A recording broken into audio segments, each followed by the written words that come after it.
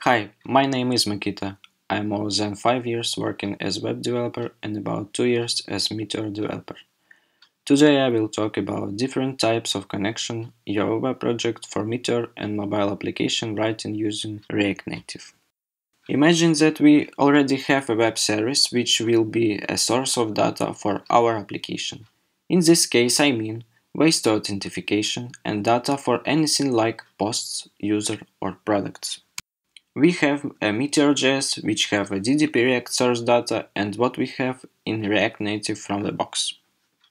To light the subject, I prepared the trip in two ways, using fetch requests and implementation of DDP client.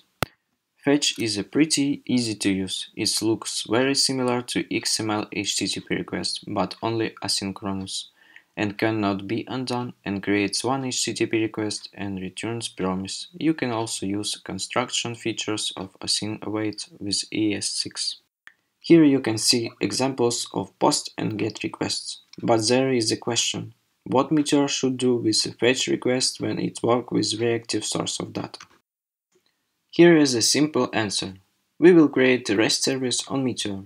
We will have special routing for each request and we will create your API.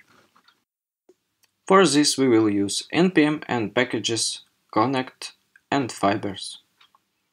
Connect package we will listen all created rows of our servers and return everything what you want. For example, collection of documents in JSON format. Fibers will be used for wrapping our async code for Meteor.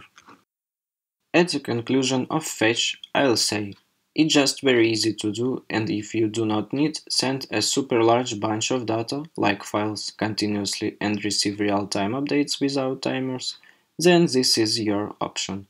If you send in files, then it's better to not use because the transfer JSON data has its limits and supporting of multi-part form data in React Native is not good.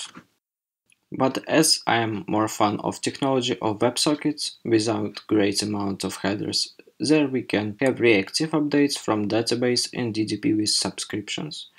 We can transfer to Meteor in the same format. We can update and reinitialize connection and have really rapid changes. In the documentation of React Native, we have example of using WebSockets, and it's very easy to use. It looks in the official version.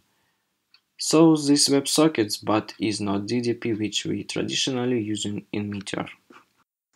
So I look into consideration npm package with ready DDP client for use in React Native, which in practice work very well with Meteor. To construct model in your app, we will need these four methods. First method is a connect. Here we just ask Meteor to link WebSocket with our application. Here you can see the configuration of the local Meteor server. Second method is a close. After unmounting of component, we just ask DDP client to close connection. At this point, it's all you need to know about open and close connections with DDP client.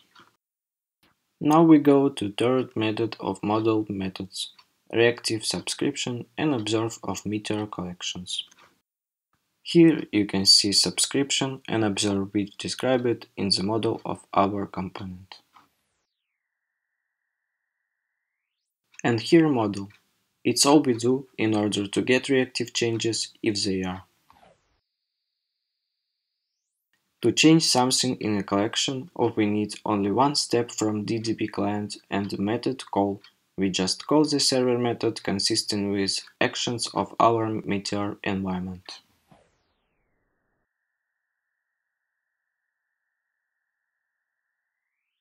From this point of view, in Meteor, you only need to make directives for publication, allow, deny rules, and server methods which will be the same on React Native DDP call method. For each action with our collection. From all previous actions we can see that we made a complete DDP client for React Native. We had configured it, add initialization and close connection. We had add steps to subscribe observed collections of our server, and we have access to all actions with collections of Meteor server.